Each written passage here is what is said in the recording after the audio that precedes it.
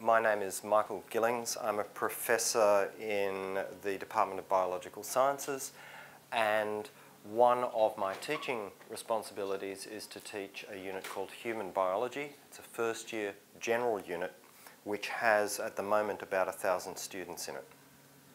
So one of the things that I teach in this unit is how to understand evolution. And evolution is actually critical for all sorts of things that we do in modern life. It's certainly going to be critical for understanding the changes that are happening to the planet over the next 50 to 100 years and how we're going to deal with them. And so I think it's actually quite important to understand how evolution works. And although the principles of evolution are very simple, because humans only live 50 to 70 years as thinking adults, we have difficulty understanding 3.7 billion years. So what I'm going to show you is about half an hour of a lecture I give in first year to talk about evolutionary principles and how evolution works. So let's get on with it. So living things, like humans, are amazingly complex. So here we have a single human with a single nervous system. Inside that human, there are 100 million neurons. These are the cells that take information from one place in the body to another and that help us think. Those neurons are each connected to another 1,000 neurons. So that makes 100 million neural connections. That's a very big number, and that's very, very complex. Living things are really, really complex. And it's difficult to understand how such complexity can arise through apparently random processes. And this is best illustrated by the incorrect philosophical assumption made some 300 years ago called the watch and watchmaker hypothesis. This suggests that if you're walking through a field, you see a pocket watch lying on the ground, you pick it up, it's obviously complex. And so therefore it implies a designer. The next assumption that Paley made, who was the first person to say this argument, was that, well, humans are pretty complex, therefore they must have a designer as well. But of course, pocket watches don't reproduce, and pocket watches don't evolve. Now, there's actually a logical fallacy to this argument, and I'm just going to go through it fairly quickly. If a complex thing like this suggests a designer, well, you have to ask yourself about the designer. So here is the designer of that pocket watch. He's obviously more complex than the pocket watch itself. Therefore, you expect this designer to have a designer as well. That designer must be even more complex than the watchmaker, and therefore must also have a designer. And that argument just continues on to infinity. So it's a logically absurd argument. So we're still left with the problem. Where does all this complexity come from? We can accept that some complex things don't have to be designed. Here are some snowflakes, for instance. They're obviously complex, they're detailed, intricate, beautiful. These are not designed. These form spontaneously as snowflakes form. You know, it gets cold. On the other hand, if we have things that look pretty similar, these are diatoms, same kind of stellar shape, same kind of size. We have a lot more difficulty with those kinds of living things. How did these get so complex? And the reason is just pretty simple, is that we can actually watch snowflakes form. We can watch them form over 3 hours. We can see the evidence in front of our eyes. But we can't watch 3 billion years of diatom evolution. And so it becomes much more difficult to see how those processes happen. Okay, so I thought to myself while I was teaching this unit, you know, evolution is a way to make complex things, but it happens over such long time spans and it happens so slowly that it's really difficult to understand. What if I could find an example where change happens really quickly? Where you can actually see evolution in action and where you know that there are no designers in play. And one of those examples, and the one that I'm going to talk to you about today, is the evolution of language. And you can use changes in languages over time that anyone can observe and anyone can see to show that various principles of evolution occur, like natural selection, mutation, genetic drift, punctuated equilibria, lateral gene transfer. I'll explain what each of those are in a minute. All right, so here we go. This is how evolution works. Mutations to existing genes lead to changes in living things, and if those changes happen to confer an advantage in the current environment, those individuals reproduce more and pass on those DNA changes to the next generation and to the next generation and to the next generation.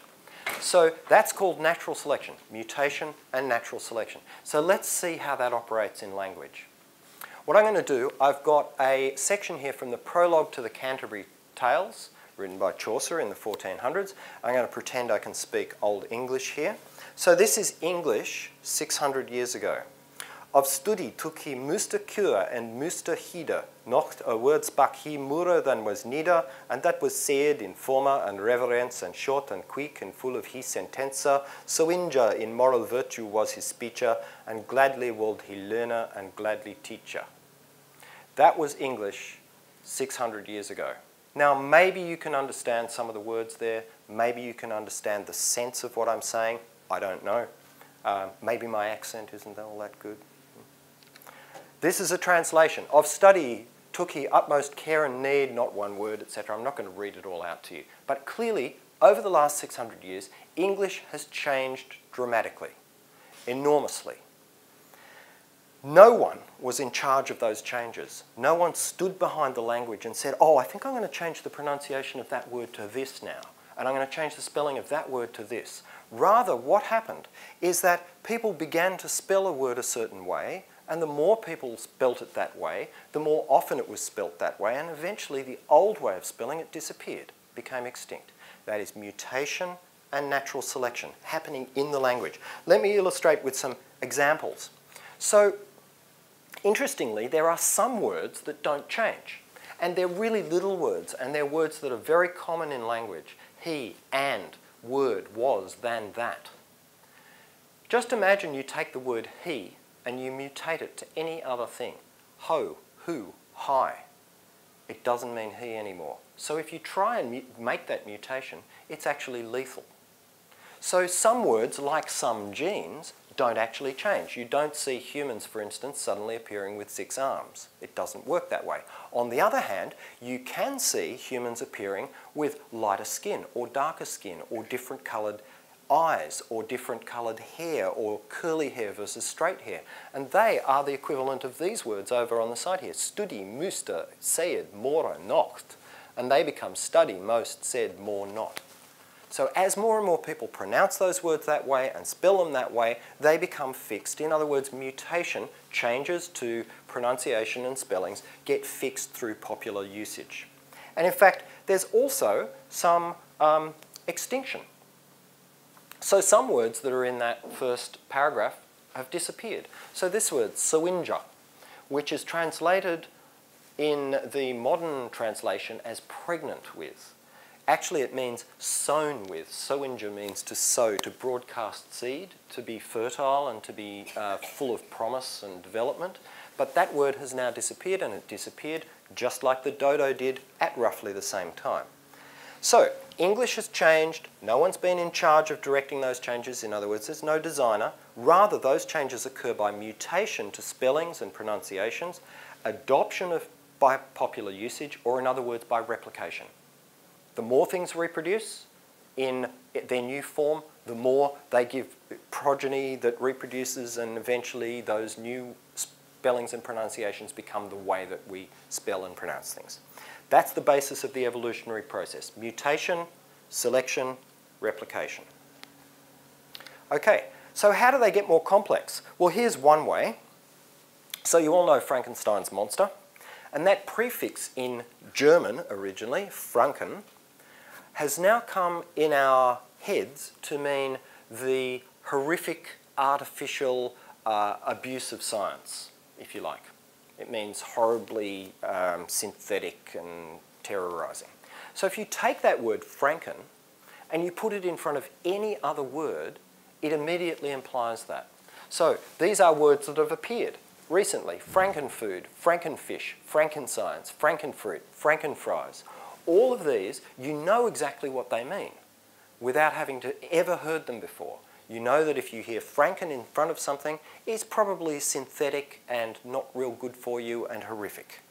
So you can put it in front of any particular word you want. And interestingly, this is the way genes work as well. So our immune system, for instance, is able to recognise all of the different diseases, viruses, bacteria that we're ever likely to see. The way it works is by taking a bunch of genes here, 3 of those, 6 of those, 10 of those, and you choose one out of there and you attach it. That's just chemistry, don't worry, we're not dying. You attach one of those to one of these to one of those, and you get lots and lots of different combinations. So for instance, when I'm talking, oh, I've taken it out. I had a slide of Frankenteacher in here because when I'm talking to schools, I put Frankenteacher in there. And they understand exactly what I mean. Okay. Okay, so here's another way that English gets more complex. English gets more complex, and English is the most adaptable and expressive and useful language in the world, at least I think, because it steals words from everywhere else. About 50% of the words in English are actually taken from other languages, from French and German and Dutch and Italian and Persian. So for instance, from Persian, caravan, sherbet, divan. From Italian, piano, umbrella, volcano. From Dutch, wagon, measles. From French, cartoon, dentist. Right? All of these words, which we think of as being English words, are actually just stolen straight from other languages. And in fact, that's how bacteria work as well. So you should know that bacterial diseases, we had them under control by using antibiotics to kill them. Now, 70% of bacteria that cause infection are resistant to not just one antibiotic, but to multiple antibiotics. How do they do that? Well, somewhere in the bacterial world, there's a bacterium that produces that antibiotic. It's already resistant to the antibiotic that it produces. It's got a gene that does that. All bacteria need to do is to find that bacterium and steal its gene, and they become antibiotic resistant. Here's an example. This picture, it's happening right here. See that tube running between those two cells? That tube is the bacterium on the left stealing genes from the bacteria on the right. And so evolution works in this way as well. Antibiotic resistance spreads through what's called lateral gene transfer, transfer of genes between one organism and another. English has become adaptable and resistant, if you like, by stealing words from all other languages on the planet. Okay, so there's a thing in evolution where you can look through the fossil record, right? So what you do is you look through a deposit of rocks and you look at fossils. And you see that they're all the same, and they stay the same, and they stay the same, and they stay the same, and then suddenly there's a difference. That's called punctuated equilibrium. Equilibrium just means things are the same, and it's punctuated by change to something else. Those changes are actually caused by changes in the environment. So, things remain the same for a very, very long time. The organisms stay the same because the environment is the same. Suddenly the environment changes. Either new organisms come in and displace the old ones, or you get a rapid burst of evolution and the organisms now fit their new environment better. Okay, now that happens in English too. You may not have noticed it, but it has, and it's happened in the last 15 years. And the reason is that we've had kind of a stable English environment where dictionaries and mass media and, proper ways of spelling and expressing things have all been enforced through education, through things like TV, popular books and culture and stuff like that. But in the last 15 years, there's been a rapid change in how we communicate.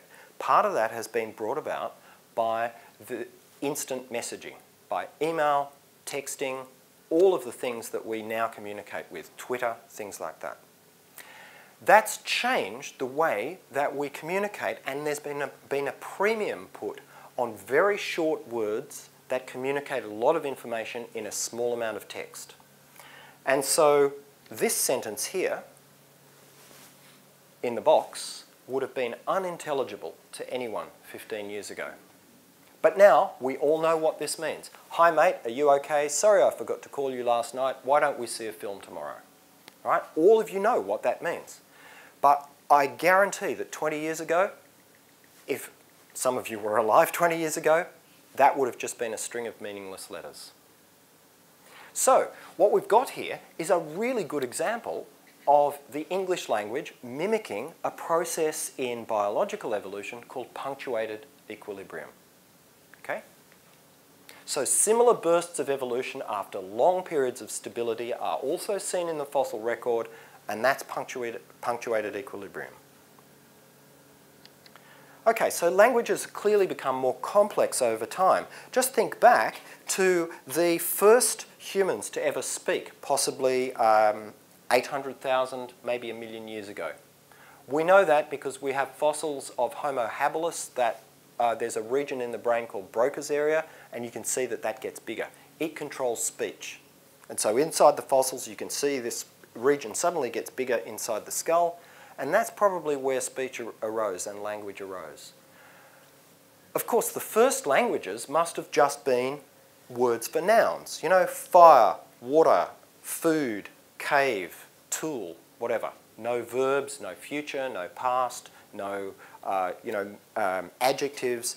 And gradually those languages have become more and more complex, and vocabularies get longer, and subtleties of communication get more sophisticated, but there's no designer. There's no one designing this process. It just happens by popular usage. The more people use a word, the more people use it, and the more meanings it tends to accumulate, and you put different words together and they mean new things. All right, so living things have also become more complex, but the difference is, and the reason why it's so difficult to understand, is because that's happened over 3.7 billion years. It's hard for us to even begin to understand how long a period that is. But I can give you a quick example.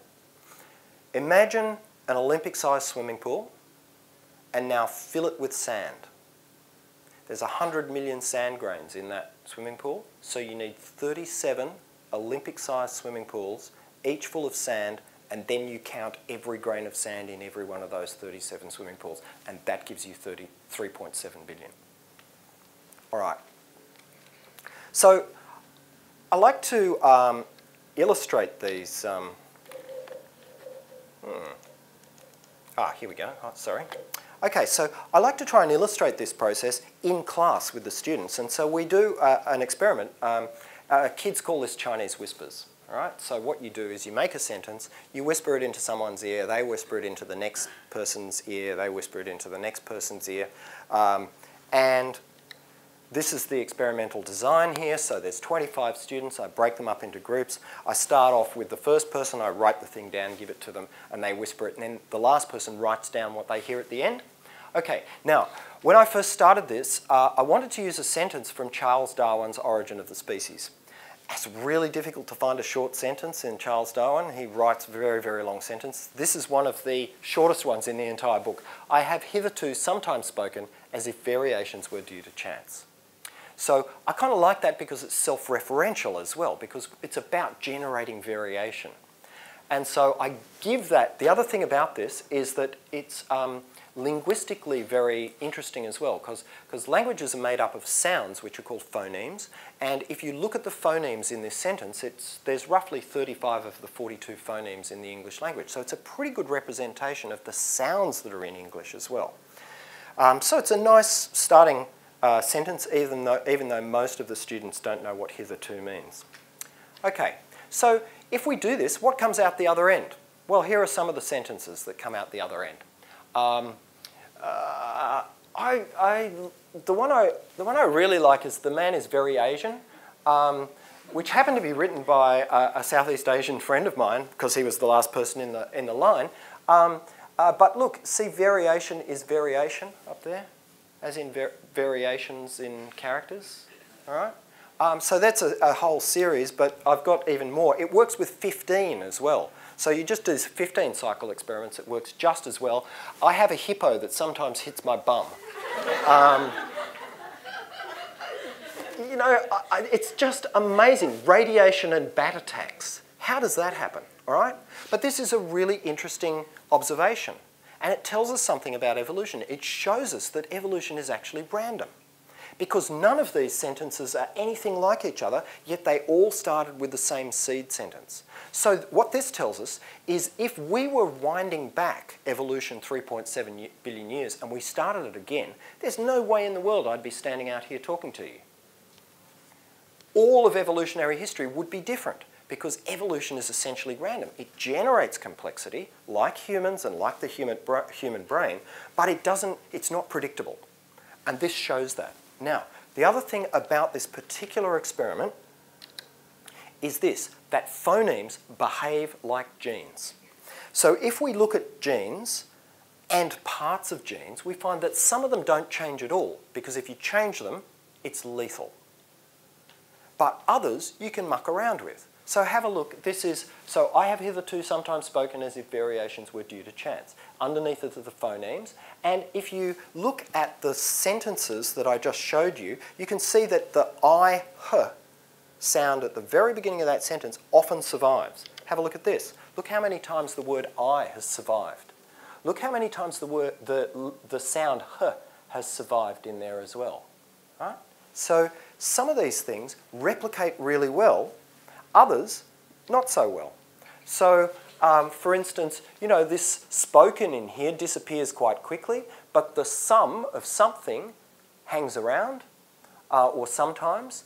Then we've also got some, like for instance, variation, the sh sound. So you see variation, variation, variation, but also we've got ocean there, right? So ocean, the shun sound of variation has survived. And here at the very end is a good example of one of those rearrangements, you know, the Frankenstein rearrangements that I talked to you about before. You see we've got the word tune there. Well, that is the due sound of due to chance, and then the ch sound of chance, okay? So actually the lines have slightly mixed up here in the translation between my computer and this one. But tune is an example of two bits of different words refusing into a new word. And you can also see some inversions and movements. So due to, in this case, has come down in the third line to a different place in the sentence. That's like rearrangements of chromosomes or rearrangements of genes. And you see exactly the same thing in real evolution. So this is some amino acid sequence from a protein. And you can see that, you know, the letters just stand for different bits of proteins. You can see that some of those bits are conserved across all life. From bacteria to blue whales to carrots to foxes to anything you want to talk about. Other parts are just conserved amongst complex organisms that have nuclei, this bit. Some parts are just conserved amongst vertebrates, fish, chicken, rabbits, for instance.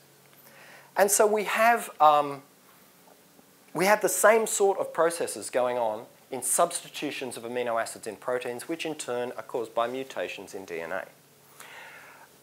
This kind of data that I'm showing you here has been made for every single gene that has ever been investigated. All of those genes are in a central repository called GenBank. It is now the largest database ever assembled by humans. And to give you an idea of how large and how dynamic this database is, you know when you go on a web page and it's got a counter down the bottom that ticks over, and you look at it and you go, oh, 3,000 hits, that's pretty good. Since I set up my web page, that's awesome. The NCBI website, which hosts GenBank, gets 50 million hits a day. So that's how many times people visit or download or get information.